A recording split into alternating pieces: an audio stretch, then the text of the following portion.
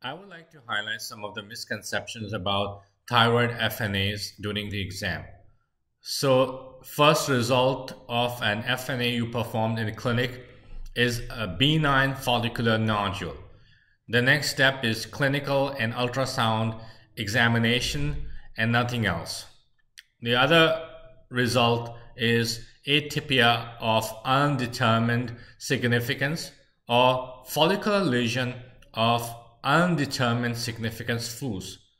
The management is you have to repeat the FNA.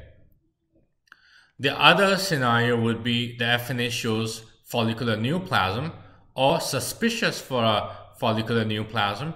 In that case, you will perform a lobectomy.